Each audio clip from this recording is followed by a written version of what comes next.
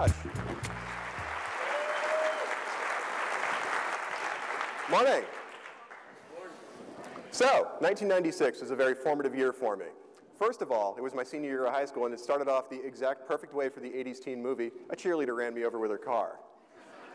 This meant that I missed 2 weeks of school, which meant that I missed the very large all-school assembly from a famous business leader whose name I've completely forgotten, where he told us that unless we started to major more students in science, technology, engineering, and math fields, we were at risk of losing America's innovative edge to China, I believe it was.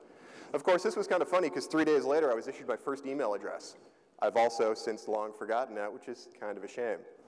We fast forward a little bit, we get to October 2002. In October 2002, Robert Gordon of Northwestern University wrote a very landmark study where he said that unless we started to graduate more students from science, technology, engineering, and math fields, that we were at risk of losing our innovative edge to India this time. And then, of course, just a couple of weeks ago, well, no, sorry, in October 2002 as well, Zonga was the most popular website on the internet with, I believe, up 2 million page views. Zonga, of course, gave way to MySpace, gave way to Facebook, gave way to Twitter, and social media was born, and once again, no one ever really noticed. And so just a couple of weeks ago, we saw that with the cuttings of technological education programs, we were at risk of losing our technological innovative edge to, I don't even remember this time, but it's kind of all the same story. So my contention to you guys is this: what if they're wrong?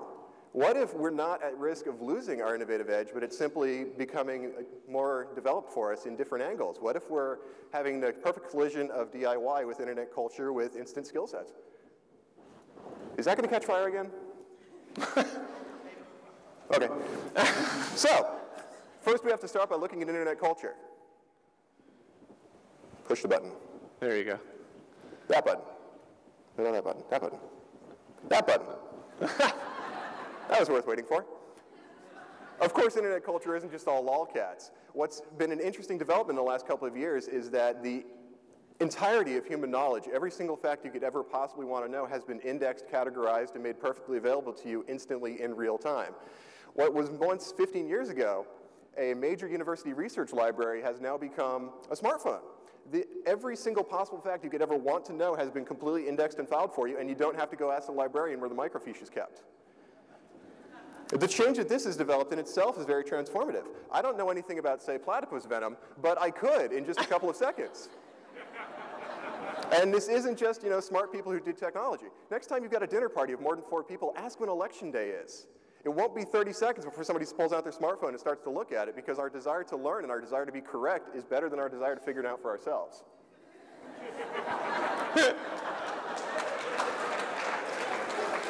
That being said, the perfect timing of this vast array of knowledge is also colliding with a new resurgence called the maker movement.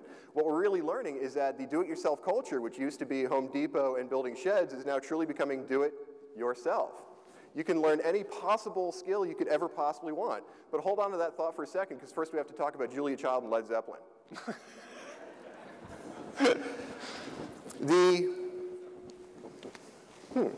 I seem to have completely lost my place. So let's go ahead and hit the next slide anyway. What we need to remember is that internet learning and distance learning used to be solely the reservation of universities, such as Queen's University, such as University of Phoenix, such as, long distance, university, very bookish, very limited skill sets. However, what's happened recently is that with the development of YouTube and the instant availability of web forms on any topic, is that any possible thing you could want to program or want to learn is being made available for you. And we have to thank this lady, Julia Child. Julia Child, while not having the first cooking show on television, had one of the best and the most landmark.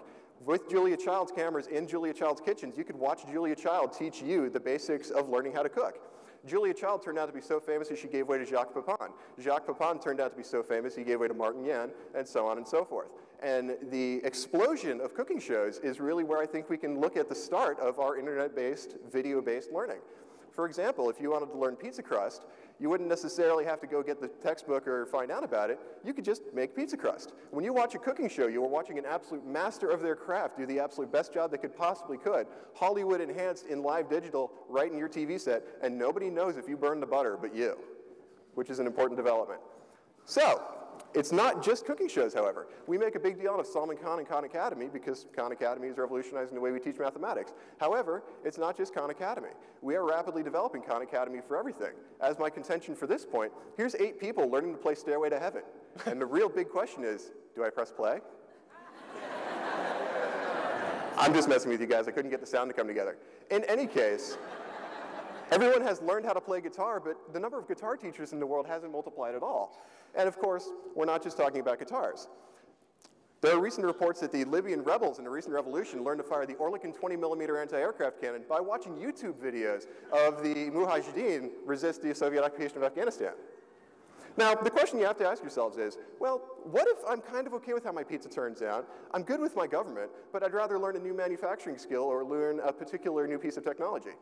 Well, if you wanted to learn how to program a microcontroller, previously it was about 6 weeks of night school at a community college and somewhere around $1,200. And that was really the only way you could learn these hands-on skills. What we have now are places called hackerspaces. A hackerspace is a technological group lab where people who are interested in learning how a particular skill set or a particular technology works all come together in one unified area to teach each other. It's kind of like dabbling in your garage, except you all have the same garage and you have no idea what the other guy is doing. Some of you may be familiar with my alma mater, Hackerspace Charlotte, right here in the NODA district of Charlotte.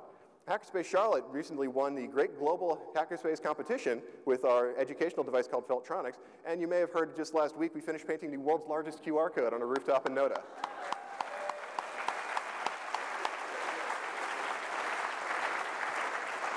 You'll be able to see it from the airport as you're flying in. Have your phones ready.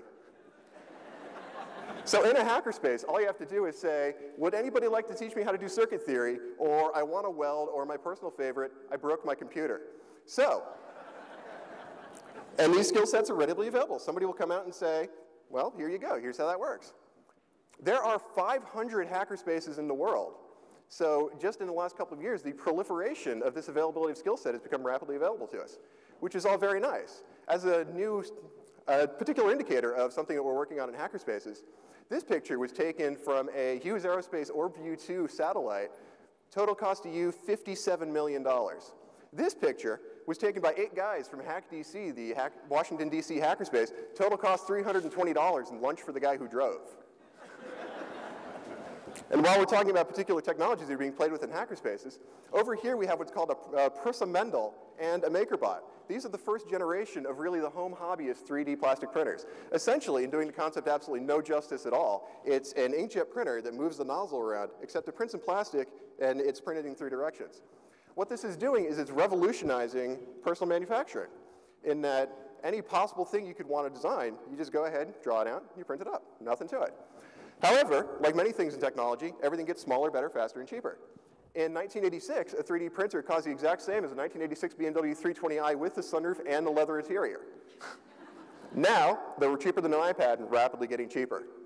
Of course, it's not just all technology and learning how to use technology. It's also cuteoverload.com. Not necessarily cuteoverload.com. What we're also learning with the internet is that the very methods of invention are becoming susceptible to the changes in innovation. We all know who Bill Gates is and what he's done for us. We all know who Mark Zuckerberg is and what he's done for us. And some of the quicker among us will recognize Bree Predis, who is one of the inventors of the MakerBot from a hackerspace in Brooklyn. However, we don't know who Taco Wheat is. We've also never heard of Hirohito Kozawa. And we completely have no idea who Erica Jost is. However, these are 3 of the 1,744 people who wrote your Firefox internet browser. These people have never met, and even fewer of them have ever been paid. However, they are developing technology in such a way that is rapidly changing the way we live. And it's not just Firefox. What's happening is we are turning out to live in the future. The rapid proliferation of knowledge is colliding with the rapid proliferation of skills, is colliding with new manufacturing techniques, and rapidly changing the way we live. Personal manufacturing has been talked about wrapping up.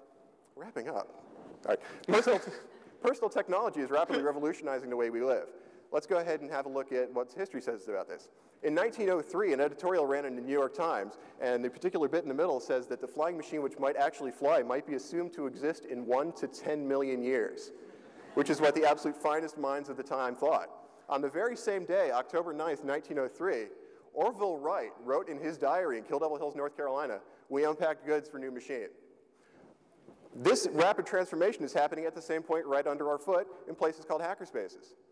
Hackerspaces are a bunch of smart guys working in small rooms on machines you've never heard of.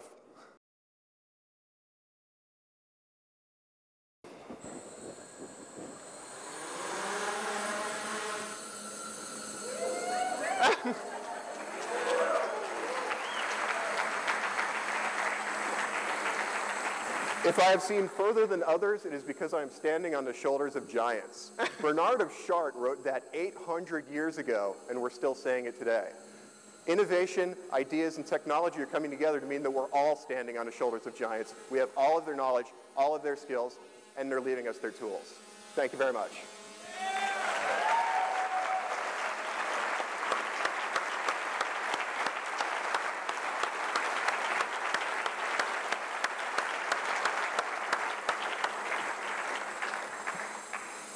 Are we going to land that? I guess we should land it. It lands, right? We only practice takeoff. That's all we... How many of you want one? By the way, I should point out, in 1986, the Department of Defense spent $87 million to develop this. Nowadays, $400. We're living in the future.